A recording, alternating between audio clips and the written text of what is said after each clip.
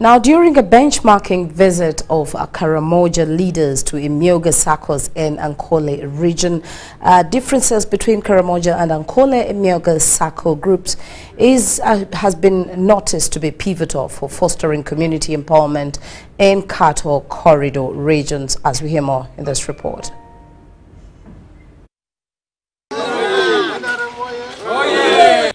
In a transformative benchmark peer exchange visit to the vibrant Ankole region, a delegation of visionary leaders from Karamoja Emyooga Sacco, representing 11 districts including Kotido, Moroto, Napak, Nakapiripirit, Karenga, Abim, Kabong and Nabilatuk, has made a clear resolution. United in purpose, they have pledged to spearhead an enlightening campaign, urging communities to embrace the government's Emyooga savings and credit cooperatives as the cornerstone of community economic empowerment.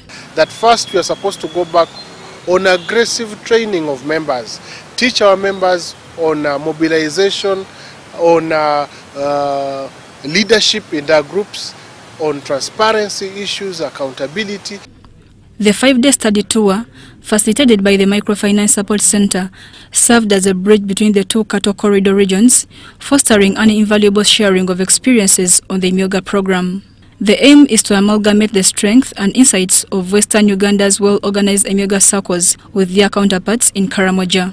Most of the members on those Saccos have learned that they are very, very active in savings. I really thank His Excellency for this support. So in addition to that, we have learned how to grow the Saccos.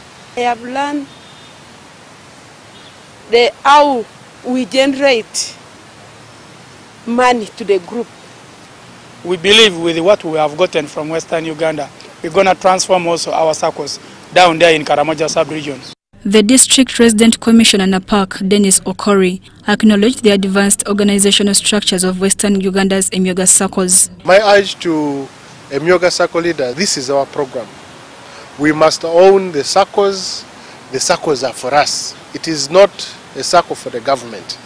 Let us build our Saccos, let us mobilize membership, let us increase and make sure that money, economic empowerment reaches out to all persons in the community.